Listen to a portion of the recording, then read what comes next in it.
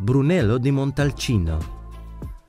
Another wine that is under the classification of DOCG is the Brunello di Montalcino. Made completely with Sangiovese, this is the wine that critics all over Italy can't seem to get enough of. While we'll leave it to you to judge whether it is your favorite or not, let's find out some cool facts. Made from a type of Tuscan Sangiovese, a lot of times you might hear people refer to it as Brunello Gentile or Brunello. While the one earlier on our list was light, this one is quite opposite of it, with a rich and thicker texture that makes the bold flavors even more prominent. Considering a high amount of tannin, it will give you an acid taste.